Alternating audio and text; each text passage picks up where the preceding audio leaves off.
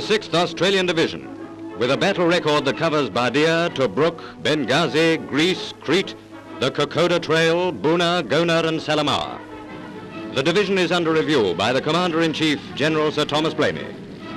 These are pictures to bear in mind when reading of the revolting atrocities which the Japanese are perpetrating on men they have taken prisoner. The Fighting Sixth has known what it is to suffer.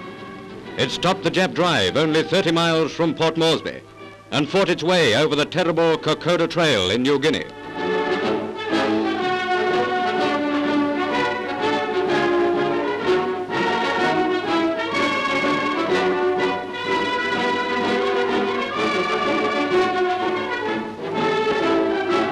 Rested after the strenuous New Guinea campaign, the diggers stride out every inch the soldiers they are.